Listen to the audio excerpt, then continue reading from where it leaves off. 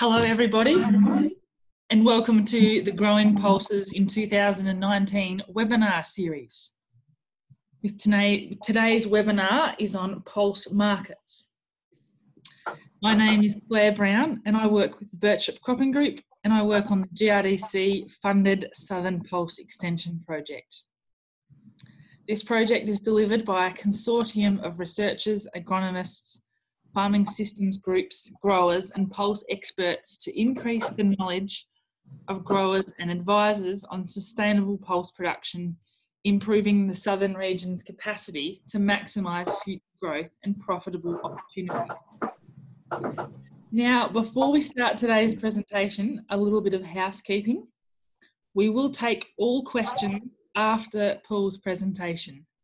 The Q&A window at the bottom of your screen allows you to ask questions. Click this button, type your question into the box and hit send. You can also check send anonymously if you don't want your name attached to the question.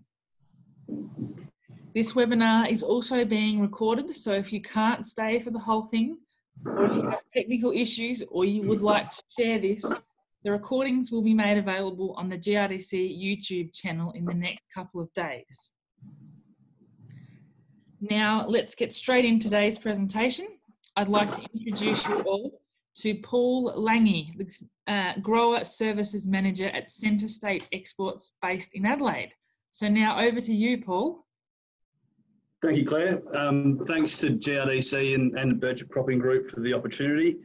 I'll look at a bit of an outlook snapshot on lentils, peas, beans, and mainly Kabuli chickpeas today, and go through a few other trade type requirements like currency and that pretty briefly. So just a bit of background on Centre State Exports. So we're a South Australian owned and operated business. We trade most grain through all of South Australia and Western Victoria. Been in the game for over 25 years, and it is actually a family business where I work with my two brothers as well as our business partner and his son. We're all within the business. So getting straight into it, I will start with lentils. This is a bit of a snapshot of production of recent times. I guess obviously we're all pretty aware of where the lentil market's been over the last 3 or 4 years. What I'll highlight here is you can see where my cursor is showing in the middle part of this table is all about the production. You can see 14, 15 lower production, and then it exploded in 2016, and the volumes have held pretty well.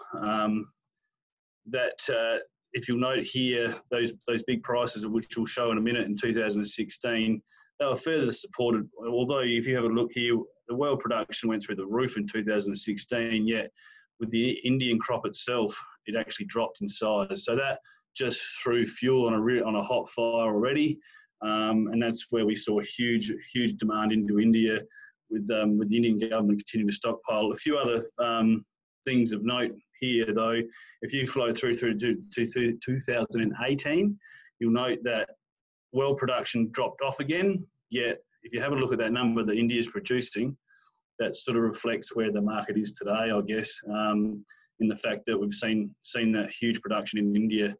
Further to that, I'll just a couple of notes here. Places like America, look at the US in terms of production, where they've gone, and they've held their production pretty well. Obviously, 2016 was a big year for us in Australia also. And the other one is interesting, which I'll follow on with this shortly, but if you look at the numbers on others as such, which will include some of the ex-Soviet countries, their production has increased a lot. So moving to the next screen, and you'll see I'm using Adelaide pricing. Please excuse that, but that's our backyard, so we know. But the idea of the price chart is it'll show you a trend of where we've gone and how we've ended up. So again, look at really the chart tells the story. 14, 15 prices rose into 15, 16. We saw a bit of a spike there, and then once the Indian production was recognised and the demand was there, it held those higher prices. back to where we are now. The only thing of note I'll put, and this is trying to show a bit of a positive light on things, around harvest shortly thereafter, we did see some opportunities. So, you know, probably didn't get quite as high as the sort of mid 600s, but certainly got into the high 500s. Now, that was off the back of some speculation as to what the Indian government might do as a result of their election they had back in May. Speculative opportunities, but reality is the volumes really weren't there. It wasn't a huge tonnages that were traded those volumes. So moving along, I guess after the boom, as I'll refer to it, as I've previously pointed out, we did see new origins. So the US, albeit they've been growing lentils for a little while, their production exploded. Ex-Soviet countries, we'll call it the Kazakhstans and the like, they started producing lentils for the first time and exporting them. Obviously, more traditional areas, like I pointed out, like ourselves and the Canadians and Indians have increased. You know, the Aussie lentils predominantly will end up in Bangladesh and in Sri Lanka, but we've seen much more competition from the Canadians and the US as a result of the tariffs.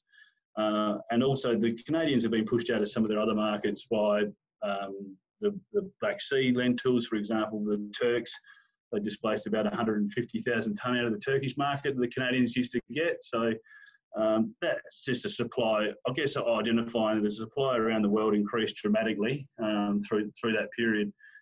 One of the positives, which we'll go into in a bit, but we have seen the Canadians and the Americans to resume exports to not to the levels that they were doing prior to the tariffs, but they're certainly moving lentils again.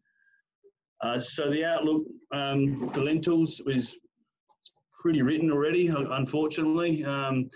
Canadians are close to finish, around 80% done, if not more. The last part of their crop has suffered some weather conditions, so they will have some quality problems, but their crop size is going to be somewhere around average. Obviously, Australia's going to have a smaller crop again this year. ABARES sort of pegged it around that 300,000 tonne, albeit that it's nice living weather, but it's not ideal weather for anything at the moment in terms of trying to grow lentils. And so there is that concern that between frost and the dry conditions that those numbers could get smaller and quite dramatically. In terms of the Indian crop, so their monsoon this year was quite slow to start with, but it has finished off quite well. Now, that doesn't guarantee them their next crop at all, but what it does mean, though, is that they will have the opportunity to plant it now, which will mean that there's no reason or no pressure on the Indian government to necessarily go and change tariffs in the short term, because their expectation or their hope will be to grow their own crop. As I mentioned previously, we've seen the US and the Canadians resume some exporting into India, although the tariffs are in place. And I guess for locally, we're still finding a lot of our customers are carrying lentils from last year, in some cases from 2 years ago, albeit a crop being smaller here this year, we're still seeing a pretty solid supply. So my best advice for lentils at the moment for this coming harvest is there's a pretty similar scenario that we've seen for the last 12 months or so, in that when the rallies do occur, then I encourage you to keep chipping away marketing them, because at this stage we're probably expecting a pretty flat market for the next sort of 6 to 12 months. I'll move along to peas. Now, we're a little more brief. The peas and chickpeas, to that matter, is a pretty similar story to the lentils, really, in terms of where we've come from. But again, looking at this middle part of this table, you can see 14 and 15 production down worldwide. A fairly reasonable bounce, obviously, in 16 and 17. Some of that production increase came from places like Russia, which we've seen that happen previously. They can put on the tons pretty quickly. Mind you, they do jump out of them pretty quickly as well. Other than that, really, the pea story is very similar to ours, to the lentil story. I guess the one thing we have noted that different is the drop in exports on Aussie peas in the last, since 2016 to 2018. Exports out of Australia dropped by about 2/3. to be honest, there's a couple of factors. One being the tariff, I should say the quota for the field peas into India. But further to that, the domestic production and domestic demand has snapped them all up. Here's a bit of a picture for the pricing and how it's ended up. Again, higher pricing driven by international demand, production bounce. We're back to the lower levels, and then obviously from here on in, we've seen the domestic demand kick back into the picture again, and post harvest this year, really the numbers really wouldn't make much up because the volume that was there. There's just so few peas being traded of late. Moving along to the outlook, so I guess again it's pretty similar to the lentil job as to how we've got to where we are. The drought in Australia has seen a much smaller production and a big percentage of it being consumed for domestic feed. Field peas are actually fairly well sought after. They're fairly versatile. They can be fed whole. They can be used in feed rations as well. But obviously in that, you've got to compete with other protein sources. So, up against something like lupins or soy meal, canola meal. At this stage, there is no indication that there's hope that the quota will be changed for importing into India. There's lots of reports of high pricing in India, and obviously the rest of the world relatively low. There's been reports of smuggling of yellow peas through Bangladesh, I'm led to believe. And in actual fact, there was reports a few weeks ago of a shipment being taken by force by Indian border security. So there you go, smuggling of peas around the world. The outlook again, it is going to be pretty variable because the condition of the crop here in Australia. And as said previously, I think our pricing here, albeit that we do and will export some to other countries such as Bangladesh, but realistically, it's going to be the domestic market that sets the price for us here. So moving along, I'll change tack a little bit here. So beans, I'll tend to concentrate more on the trade side of things rather than production. The reason for that is favour beans are hard to get the data for production individually. They're lumped in with dry edible beans, which can be broadies or kidney beans or the whole. So what I tend to do here is I'll look at more so where our beans go. And as you can see by this chart, Egypt's it for us, really. In blue, you can see how much each year for a number of years goes to Egypt of our crop. If you were to take the UAE and the Saudi Arabia into that as well, you're looking at anywhere up to around 80% of our exports all go to that part of the world. We're extremely important to them, but equally they are important to us. One thing I will say is the feedback we get, and we recognise in Egypt, is the Aussie beans are as similar to what they produce themselves in Egypt and are preferred, and they do pay a premium for them. So it's an important market to us. It's a difficult market to work into at times, but it is an important one for our favour beans. Likewise, just a snapshot of where Egypt's beans come from. Again, they do produce their own, not a huge volume, but traditionally where they have got a lot of beans from has been France in orange. You will note in 14, 15, 15, 16, the French dropped right off and to now being next to nothing going into Egypt. The reason for that is they've had restrictions put on the growers, I should say, have had restrictions put on by insecticides and herbicides as to what they can use. They have big problems coming up with human consumption quality now due to mainly insect damage. French are still growing beans, but they're just not being able to get into Egypt for human consumption. Where the change has occurred in our market here, internationally, has been the Baltic. So when I refer to the Baltic region, it's probably mainly Lithuania, Latvia, some from Poland as well. They produce a good quality bean relative to what, say, the UK or the French grow, and they're a reasonable volume. In fact, if you ever look at the numbers, they've more or less just filled that French hole beautifully. So they're probably one of our bigger competitors. The others, obviously, the UK. As you can see in grey, they're consistent in what they offer, generally volume-wise.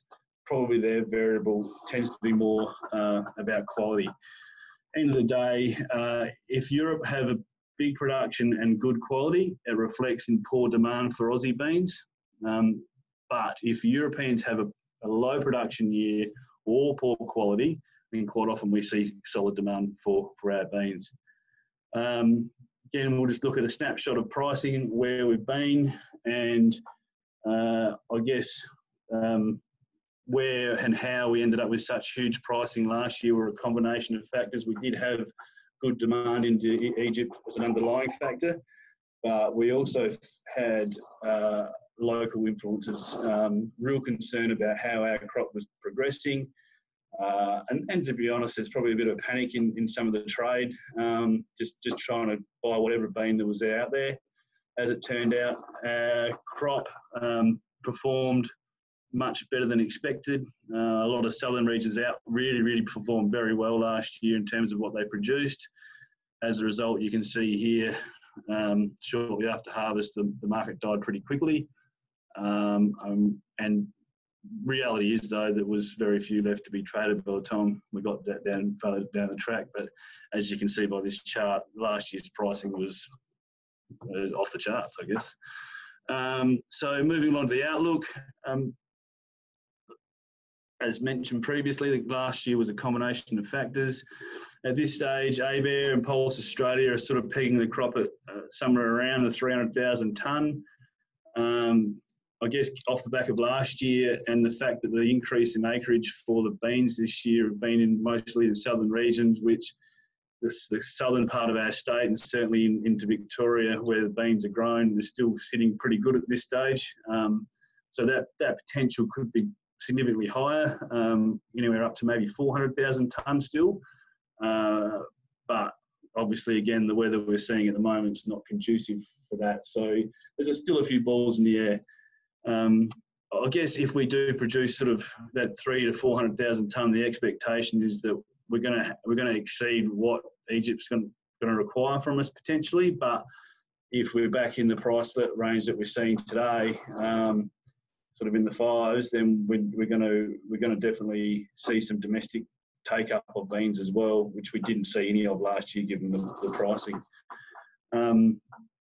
So I guess, sitting here today, if historically anything with a 5 in front of it for favour beans is a good number, and if we can sort of hold those sort of levels going into harvest, we're pretty happy, to be honest. I'll move along to chickpeas. I haven't got the same level of data, and I apologise for anyone listening in the north of the country that I won't really go into too much on Desi chickpeas. To be honest, the Desi is no different to the field pea or the lentil in terms of the market influences of late. The small kabulis that we grow in the south, they certainly have the same influences. What we tend to find with our kabuli chickpeas we grow, the most commonly ones grown being small to medium size, is that they're hard to sell in an oversupplied market. And why that is because they don't fit into the Desi chickpea market or the Chana Dal or chickpea flour market, yet they're not big enough to hit those big premium markets either. So they tend to be in no man's land a little bit. India traditionally do import some Australian kabuli chickpeas, but they're generally net exporters as well. So, but again, quotas and tariffs have restricted that trade into India, which meant, of late, really, the bulk of our chickies have probably ended up in places like Pakistan and Bangladesh. At this stage, the chickpea crop, the kabuli chickpea crop in the southern parts of Australia will certainly be a lot smaller than we've seen previously. Certainly in South Australia that'll be the case. But reality is we've still got plenty of clients that have got kabuli chickpeas to find a home for from last year. So again, the outlook's a bit like the lentils, is if when the rallies arise, it's probably is when you should be jumping on them. One thing I will note is with something like the kabuli chickpeas, I'd recommend that you stay close contact and talk to your grain buyers, because it's not something we would necessarily have a price on each day of the week. So if you've got them, contact your buyers that you normally talk to, let them know that you've got them, so that if the opportunity does arise, we know where to go find them. So moving on along now, we've covered most of what we want to talk about in terms of the grain specifically. a few of the other things in terms of trade, mentioned we want to talk about currency. Look, that's a really difficult one to talk about on any given day. There's so many variables that can affect currency and not affect our markets. But currently, you've got Brexit, you've got the US and China having a little trade war, which, domestically, we've got an economy that's sluggish, we'll say. We've got a reserve bank that's trying to stimulate the economy with the interest rates, yet you've got a federal government that's trying not to spend any money and find a surplus themselves. So it's really quite difficult to sit here and try and predict what the currency might do. And the other thing that is hard to explain is how a shift in currency affects our grain prices. It's not necessarily that dollar lower, price should go up.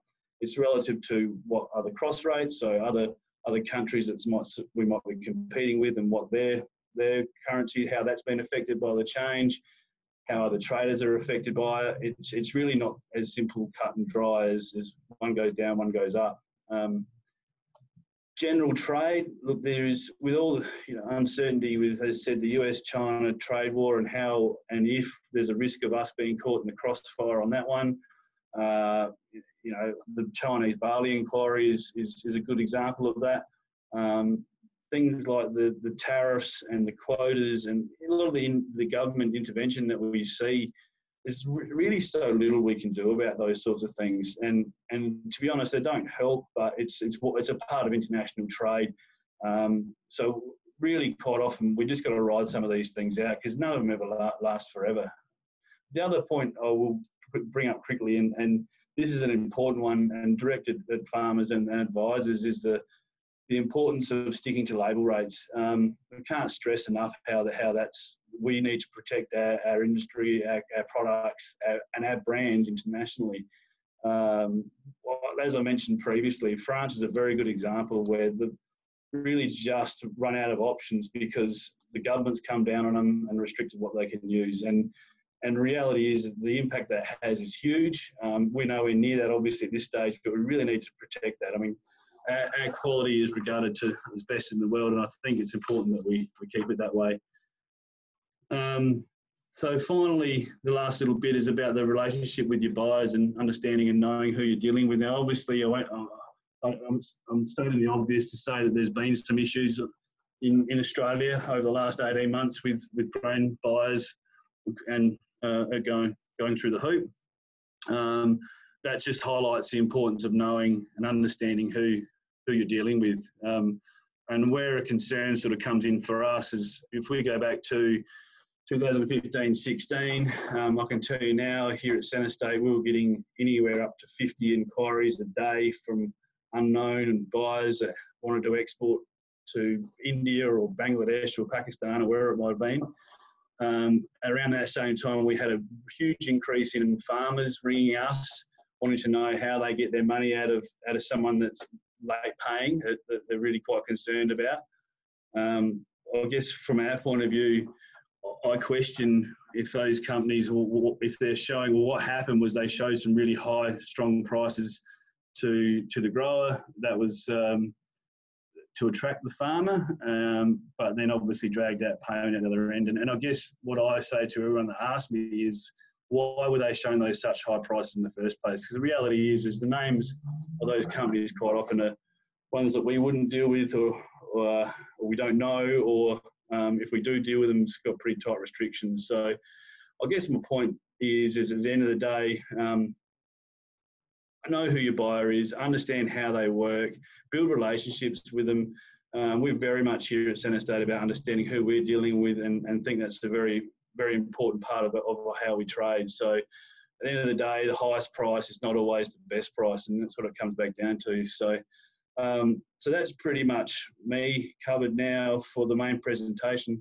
I'd just like to quickly say thanks to Pro Farmer and to my brother who does our pulse trading, and his colleagues that have helped put together some of this data. But I'm pretty much done with the presentation now. We want to open up to some questions. Thank you very much, Paul. Does anyone have any questions if you'd like to ask Paul one? click the Q&A button down at the bottom of your screen and type your question in there.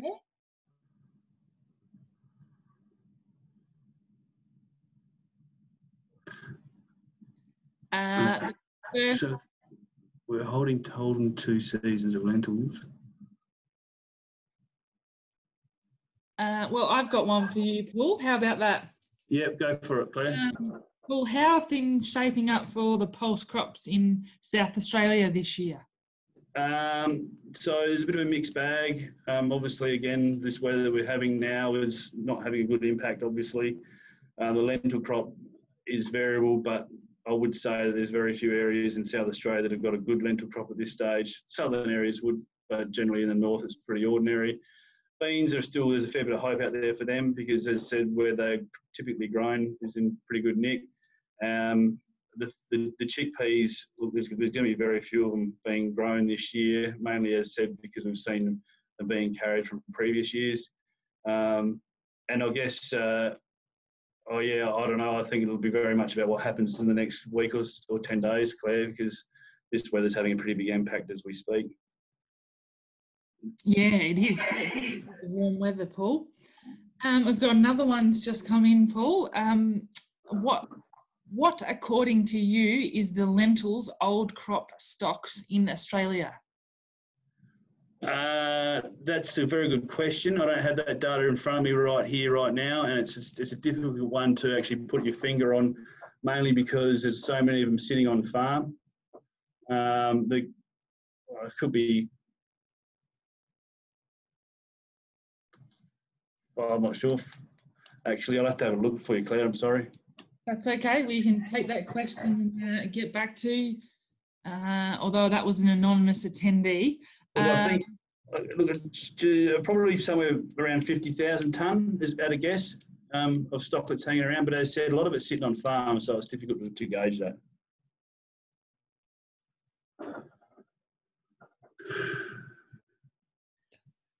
We're getting quite a few questions coming in now. Thank you, everyone. Paul, the Indonesian market for beans, it didn't feature on your graph, but I understand it is growing in importance. Any thoughts? Yeah, look, I am a bit Egypt-centric on the bean side of things. It is growing. It tends to be a container trade that we work into.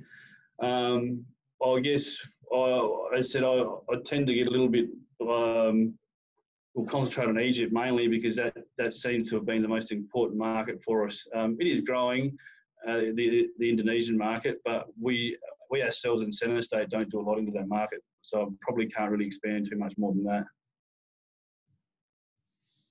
Okay, thank you. I've got a question that's come in on the chat box on the right-hand side. How do you see comparisons of quality of pulses, peas, lentils, beans, from WA versus SA/Vic? So I don't do anything in WA, so I can't really talk about what their quality is over there. Certainly find that quality is very important. We can't underestimate how important the quality is going into places like Egypt on beans. As I previously mentioned, the quality is king, and they do love our beans. There is a premium for them, and they do go to great lengths to protect that quality. So it is very, very important generally, the quality. But as I said, I don't trade in WA, so I can't really comment on the quality difference between ours in South Australia and over there.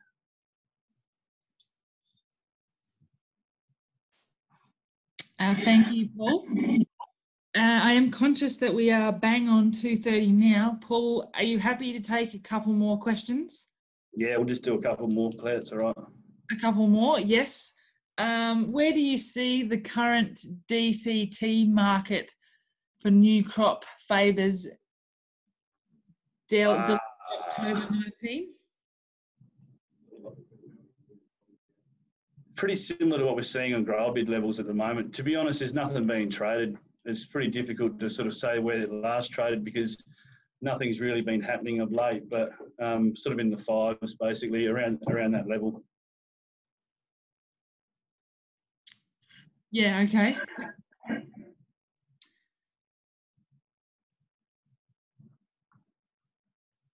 And another one, Paul, will buyers have a preference or pay premium for new season crop? So what we find it is a little bit dependent on the buyer. We have some buyers ourselves that aren't so fussy about season and quite happily provided the quality parameters are met okay, then there's no discount as such. We do have other buyers though at times that do prefer to know what year they've come from.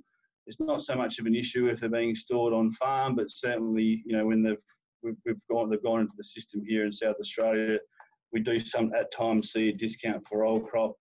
There are a lot being carried from previous years, so we do expect old crop to be going into the new crop market to some degree, but yeah, there are times most certainly where we find that buyers are very specific about what season they're after. Yeah, okay, excellent. Thank you, Paul. I'm conscious we might have to finish it up there. I do apologise for the last few questions that haven't been able to be answered, but I can put those people in touch with Paul and he might be able to follow up with you afterwards. If you are looking for any further information on pulses, the GRDC Grow Notes are a very comprehensive resource. Also, the GRDC Southern Pulse Extension Project has a number of activities occurring over the remainder of the spring to bring you the latest information. We also have a network of discussion groups across Victoria and South Australia for new pulse growers if anyone would like to come along. There are a number of crop walks in this project for the southern region for October. In South Australia at Mundalla and Bull Lagoon, Pulse Crop Walk October 11th. Victoria now, Currio on October 30th, and then Gimbowen on November the 6th. If you have any other suggestions or requests for things that you'd like to learn about pulses, please let my colleague Prue know. Her email is pru.cook@bcg.org.au. Once again, I'd like to thank you, Paul, for giving up your time today for this webinar. Once you will leave the webinar, you will be redirected to a screen with a quick survey. It has 5 questions. It will take you no more than a minute just to see how you found today. If you're able to fill it out, that would be very much appreciated and will help us to continue to bring you Pulse webinars. This is a monthly initiative, so the next one will be at the beginning of November. If you would like to be kept in the loop of these webinars as they occur, again, please contact my colleague Prue and she will email you when they are coming up. Thank you again very much, everyone, for attending, and thank you, Paul.